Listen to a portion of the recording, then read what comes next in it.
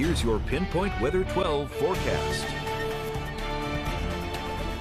Well, the look and feel of winter early this morning with snow showers, light snow, and cold temperatures, especially in southeastern Mass. Looking at Lincoln right now into partly cloudy skies, dry, wasting no time getting near freezing, and obviously a lot of nighttime to go through for these temperatures to drop off. I'm going to head down to about 25, so the furnace working overtime tonight. Chilly.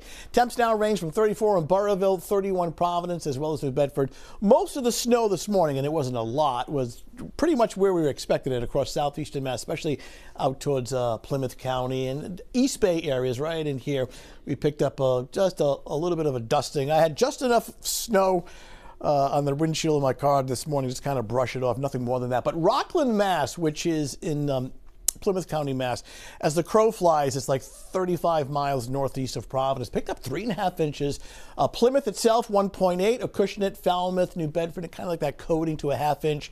East Bay areas, including Green, Airport, East Providence, like a little sugar coating, little dusting. So cold weather continues, colder than average through Thursday.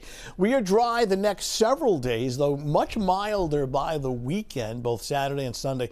Still looking at a storm potential for Sunday, but this is more now of a Sunday night, early Monday morning. This is not snow, it's rain, it's wind, and the concern here is for strong southerly wind gusts, 40, 50, maybe even 60 miles per hour. Could be some scattered outages, and this is later on Sunday night, so we'll keep you updated over the next several days. Partly cloudy across the area right now, cold and dry, storm system moving well offshore, responsible for that northeast wind that gave us some of the snow showers this morning. Take you into tomorrow afternoon, a cold, dry, quiet day, but temperatures topping out only mid and upper 30s. Move ahead to Friday, which is another quiet day. Temperatures a little better, upper 30s to middle 40s. And then Saturday looks nice. Despite Saturday starting off at 32 in the morning, it does recover to the 50s. Ohio Valley, Great Lakes, watching this strong cold front. Let's take this into the weekend. Let's jump ahead. Watch the time bar. Saturday afternoon, 54, a comfortable day, dry, no precipitation.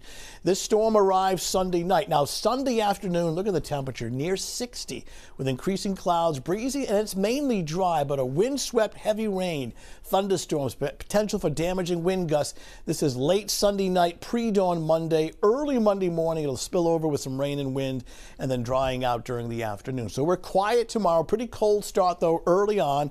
20-25, sunshine mixing with fair weather clouds during the afternoon hours, looking at temperatures generally mid to upper 30s. So cold for this time of year, but at least it's a dry day. All right, 7-day forecast looking okay for Friday. Saturday, not bad. And tell you what, the daylight hours of Sunday looks to be dry, with clouds increasing. On seas will be mild, and that's stormy weather for Sunday night with rain and wind. All right.